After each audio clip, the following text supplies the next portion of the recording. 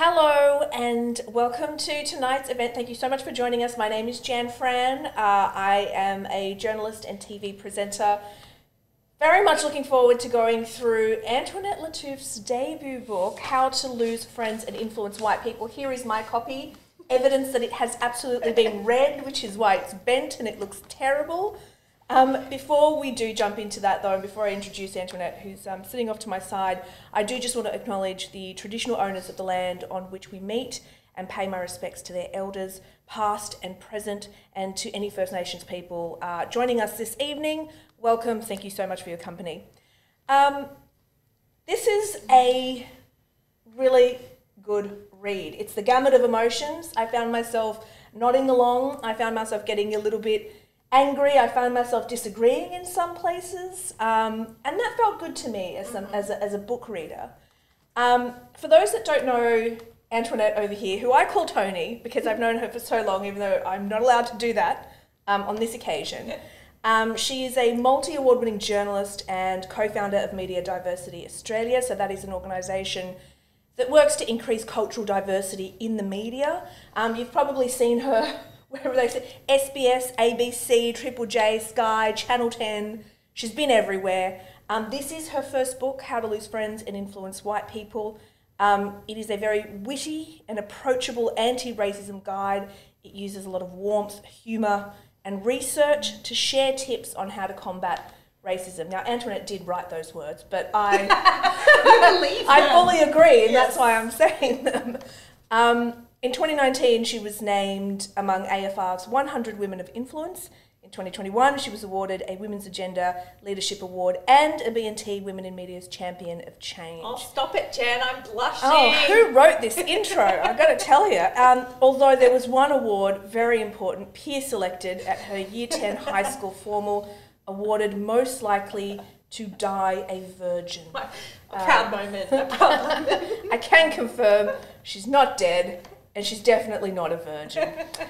She is, however, an ambassador for Parents' Mental Health Organisation, the 𝙤𝙤𝙤 Foundation, and the Australian Thyroid Foundation. So, welcome, Antoinette, and congratulations on this book being out there in the world. Thank you for that lovely introduction, and thank you for reading it and feeling that gamut of emotion and sometimes disagreeing, because allyship and anti-racism work, it's not linear. People come at it from different starting points, with different perspectives, and it really is just a conversation starter and some evidence-based tools on what to do, whether you're a white person, a person of colour, a First Nations person, what we can do to work towards a fairer and more equitable Australia. Yeah, it's a very practical guide, and we're going to get to that. So it's a good kind of combination of theory, anecdotes, but also practical tips.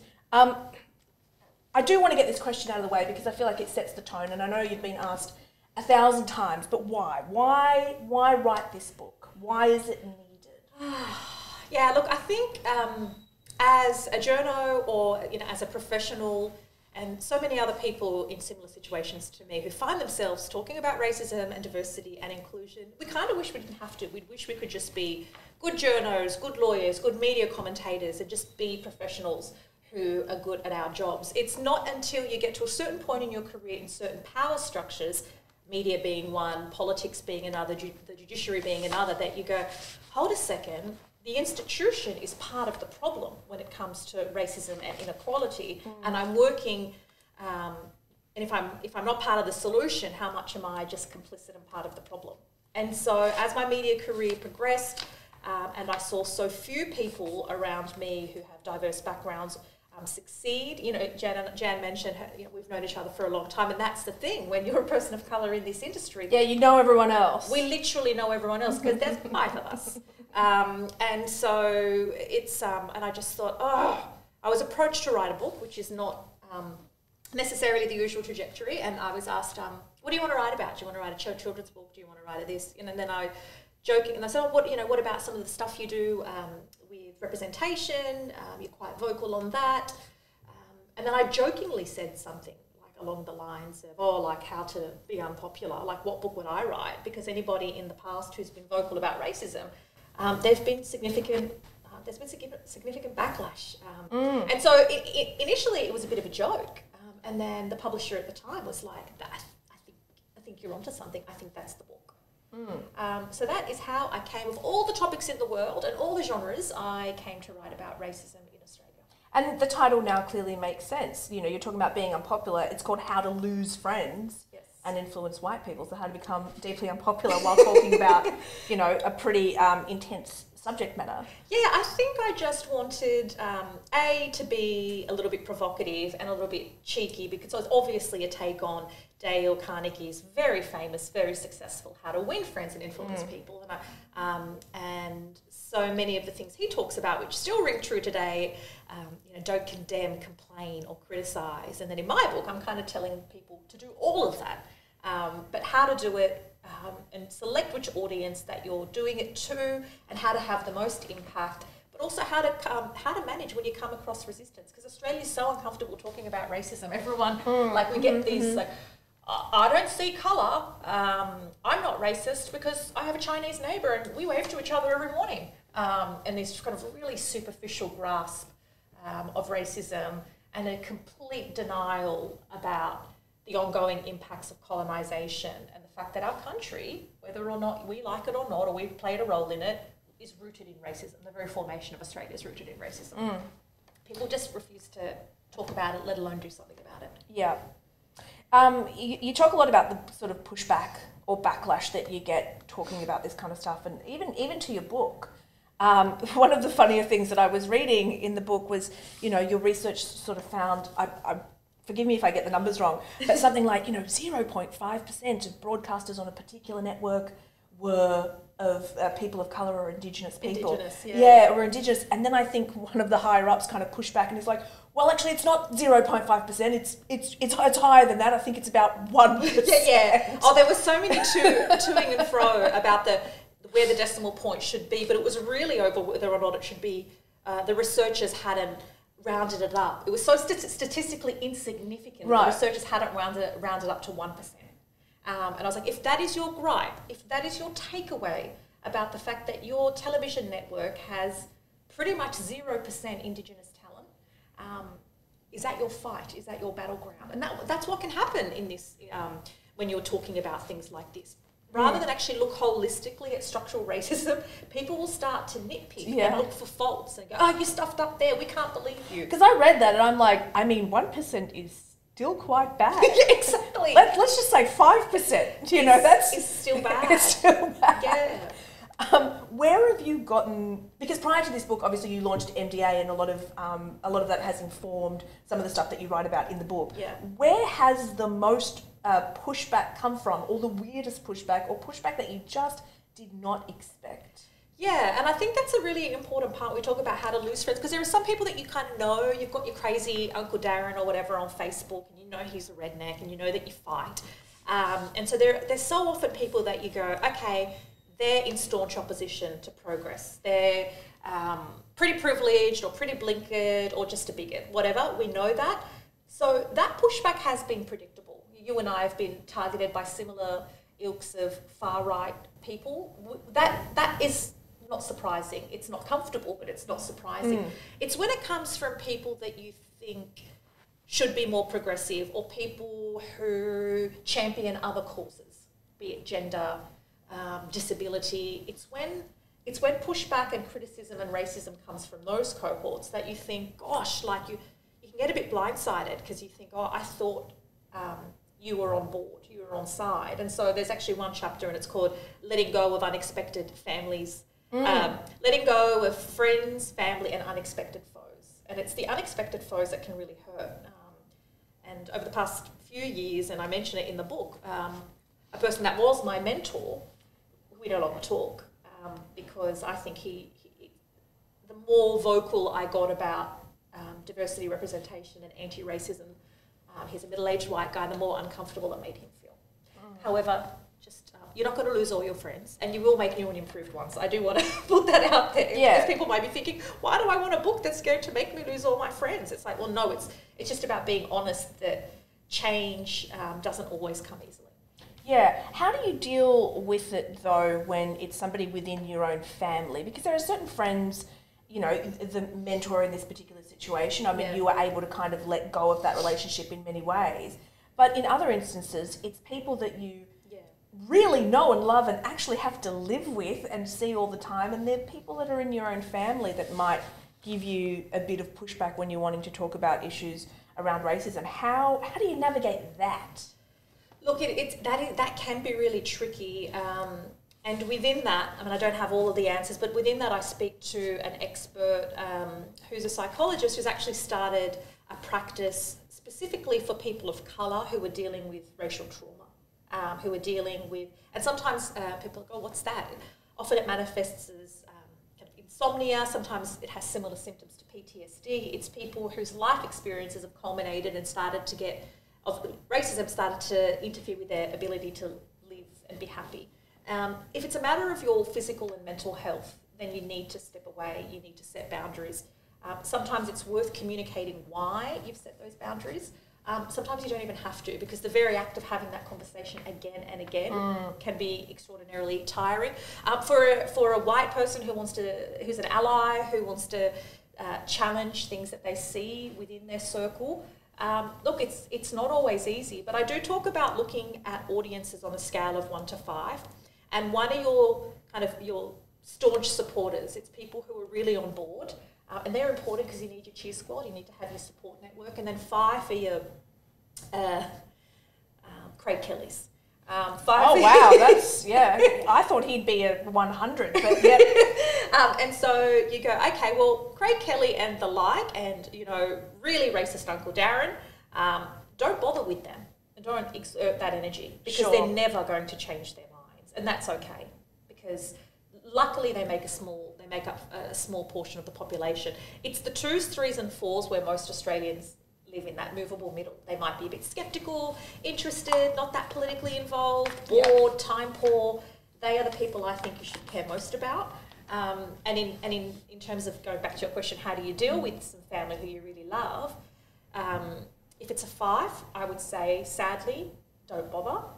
Cut ties, or just don't bring it up. Never speak about it. Never feel that conversation is going to go anywhere, because it's just not, and you're not going to change my hearts and minds. You're much better, speaking to that people in the middle, where thankfully more Australians are, and you're more likely to convert them over to all one. There is a chapter in your book that really sort of resonated with me, particularly, called Being Off-White. Which it resonated with me because you talk about people of colour. I'm not a huge fan of that. I'm not a huge fan of any terminology that describes it's so fraught. Minorities, ethnics, people of colour. I don't think we've kind of got to the point where we've found the right terminology to do that. But in this particular chapter, you talk about the sort of racism that's perpetrated by and between communities of colour. I'm just curious, because your book is it's very much rooted in the Australian context. And this is something that I sort of struggle with myself, or we're from the same community, I should say, Lebanese Australians. Do you see yourself as white? No. What do you see yourself as? I see myself as, culturally and linguistically diverse, a person of colour, separated from, and I think in what I do, a distinction I make in my book, Black, First Nations, people of colour as separate. Sometimes people, as an umbrella term, it can conflate and simplify what I call it the hierarchy of hate. And at the heart of racism is anti-blackness, and some of the stuff I talk about in terms of other minority groups, including ours, being anti-black as problematic. But I don't see myself as white or black, but as someone in between. And there I identify my role as being an ally, challenging racism within my own community, but also challenging anti-blackness more broadly among white Australians and amongst, not just individuals, but the structural racism, which really at its heart is anti-black. But no, I don't see myself as white. Yeah, because I think sometimes I think I have a certain the privilege of anonymity, call it that, where I'm never going to be the first to be racially abused on a bus because I don't outwardly present as... You're not wearing a hijab. I'm not wearing a hijab. Yeah. I'm not, a tall black man, for example. Yeah. I'm not someone who is like North or South Asian. So, if a huge racist is on a bus yelling profanities, they're probably not going to target me first. So there's a certain degree of, I guess, whiteness that I am contending with, and was wondering if you were kind of contending with that yourself in and Australian context. I talk about that. I talk about even the fact of being on commercial television, and when I joined Network 10, about 12 years ago, I was conscious of the fact that I was the first Arab reporter on commercial television. But I also knew that my name's Antoinette, which is French, that I might be Middle Eastern, but I don't wear a hijab. I have straight hair. All of these kind of this proximity to whiteness that worked in my favour. That's fine. And what I implore people to do in this book is to identify where you are.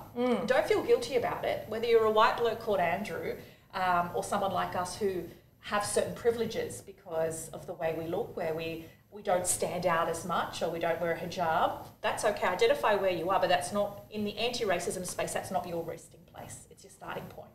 And then acknowledge your privileges. Don't diminish the experiences of others. Because what you get among sometimes our community or even Europeans, Southern Europeans and even Eastern Europeans is, oh, well, it can't be that bad because what the Africans are experiencing, what the Indigenous people talk about, can't be that bad because I'm also not white. Like diminishing the experiences other people face and not acknowledging that we get away with a certain amount of things if your name doesn't have, surname doesn't have 12 letters in it.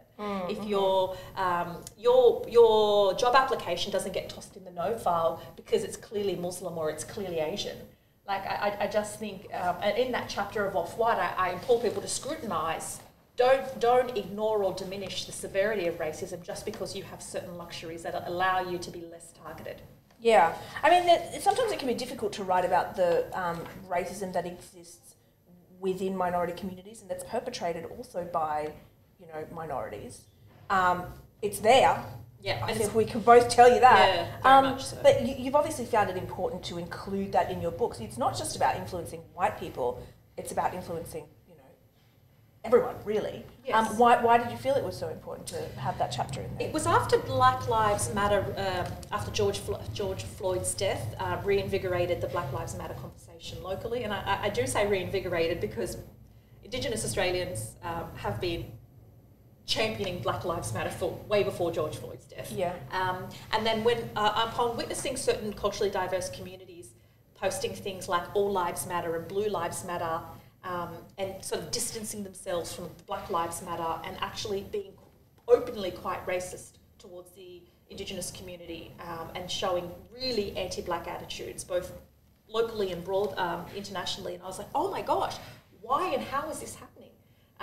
Especially among certain communities that have been targeted by both police or by the media, like our own communities, especially post-Cronulla riots. I thought, how could you have lack such empathy or be so short-sighted? When I started to look into some of the research, there was so little research in this area. A few of the scholars looking into it said this is a grossly under-researched area, but it is so important because it's a survival mechanism. So many minority groups think if the attention's not on us, if we kind of err to the side of if we point the finger in that direction and go, how terrible we're going to be the good minority, and we're going to be given, it's a false sense of security. We're going to be given a bit of a free kick. We're going to be given a bit of a leg up, but that's not how structural racism works. Maybe in the short term, the attention is off your particular group, but it's not how you achieve equality and fairness for all. Just because the focus is on Indigenous communities, it doesn't mean you're not going to face structural barriers at a workplace level, in the health system and education. So yeah, I thought I just had to call it out. And if I'm asking white people to self-reflect and do better, well then I need to ask that of myself, and I need to ask that of my own community and other diverse communities to be a proper ally to Black communities. What's the feedback been on your book? Have you gotten people getting in touch with you? Have people left some comments in the comments section? Yeah, look, so far, surprisingly, I don't know if people have been distracted by the election, but so far it's been overwhelmingly positive. Even by certain more populist news outlets have been really positive in their coverage. A lot of people, particularly who are not Black and not white, like us or somewhere in between, have said, thank you, this speaks to experiences I have and how I wrestle with what my place is and what role in anti-racism I should play. Thank you for the tools. So far, and I hope this continues, Indigenous communities or Indigenous individuals haven't felt that I've spoken for them. or, you know, I interview a lot of Indigenous people. I speak a lot about blackness, but I was very careful not to amplify and be an ally. And for me, that was, so far, that's been what I'm most proud of, because I think it's, if we can't get if I can't get my allyship right and be, you know, and be open to strengthening those relationships, then I can't be asking that of others. There's, like I said, this is a very kind of, it's both theoretical, but it's a practical guide on how, I guess, to be anti-racist, or how to combat racism in Australia. I don't like reducing it to give us your 3 hot tips, but there are a lot of tips in here. Yeah. So I am going to say... Yeah, well, that's the thing. Well, at the end of each chapter... Yeah, there are tips. There are literally how to this and how not to, because I think you've got to get beyond the theoretical, and a lot of people would nod in agreement and say, yeah, I want to do better. How can I do better? But I don't want to speak for other people. I don't want to get it wrong. I don't want to say the wrong thing. I don't want to be cancelled. And so what I've tried to do is use research and humour and personal experience, and each chapter ends with how to. Okay, so the first thing I would say, your 3 tips, really be honest with why you're doing it, because nothing precedes purpose and intention. If it's just to seem popular at a time when people are taking to the streets and to be performative, well, then you're probably not going to be that effective. So I think you've got to be super honest about what it is you're trying to achieve. Secondly, situate yourself within that. What can you do based on who you are and your personal environment? So it's okay, as I say, if you're a 50-year-old bloke called Andrew, a white guy called Andrew, and you own a small business, that's your starting place. Because unless you really are comfortable, get away with the guilt and the denying that, oh, but I'm not racist, I don't see colour. Get rid of that, because it's just bullshit. Be honest about who you are and what you can influence, so then you know your arena. And then thirdly, find your niche. So let's go back to Andrew, for example. 50-year-old Andrew who owns his small business. Andrew might think, you know what, I don't know what I can do to stop Indigenous deaths in custody. What can I do? It's like, that's okay. But look at what you can influence with your resources, with your skills, and within your context. And that may be working on diversity and inclusion in your workplace, having a strategy, providing anti-racism training and ongoing training to your staff, hiring more diverse people, ensuring that they get into positions of power with the right support. So it's not about one individual, like you or I, Jen, as magnificent as I think we are. You or I are not going to single-handedly dismantle structural racism.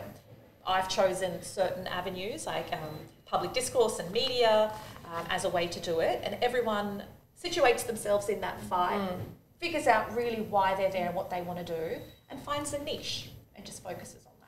That's probably my 3 hot tips. Well, I think there are some great tips there, and I think this is probably a great place to end our chat. For you guys, though, if you haven't bought a copy of the book, there is a link in the description as to where you can buy the book, How to Lose Friends and Influence White People. This is the first event that Booktopia has sort of had in person since 2020.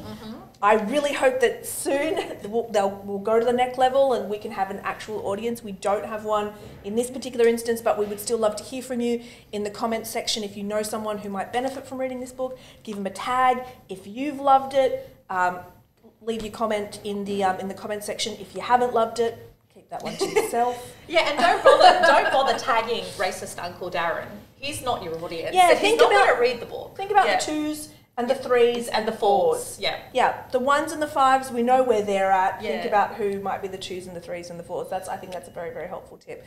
Thank you to everybody for joining us tonight. It's been a real pleasure. Thank you, Antoinette. Not Tony, Antoinette, and congratulations on your book being out there in the world. Thank you. Thanks, guys. Thank you. Hope you enjoy it. Bye.